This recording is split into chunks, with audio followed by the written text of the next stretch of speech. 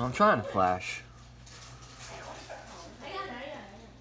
that Maytech 2.4 EP2 ceramic antenna.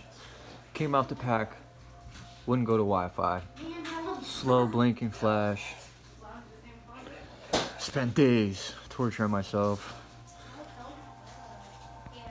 Bought this thing for like $5. By the way, I bought it from 2 shops.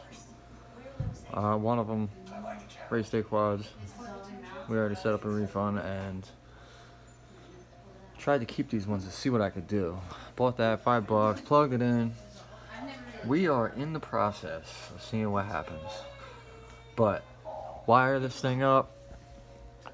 5 volt, 5 volt, ground. RX to TX, TX to RX, same thing as always. Give it power and hold the boot button. That's how you get the solid red light. Once you have the solid red light, come over here, set yourself up. Maytech 2.4. Make sure you set RX. Make sure you put your sync and everything, your passwords.